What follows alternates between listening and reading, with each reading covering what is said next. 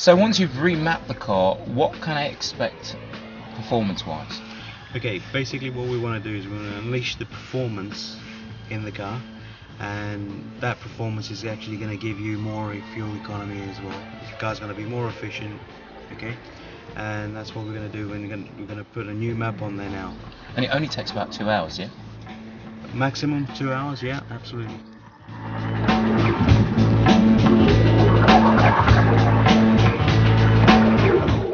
Okay, I've just driven the car and I can't believe what's happened to the performance of the car. I put my foot down and it sort of flew off, to be honest. I thought you were going to hit the tree. I'm a better driver than that. I vouch for that. I must admit, remapping the car is really, it's worked wonders. I mean, the car was, I thought, perfectly fine, but there's just a different feel to it, like an upgrade. That's and I think one of the things that I said out, it feels like a completely different car. Is what I said. That's what you said, yeah.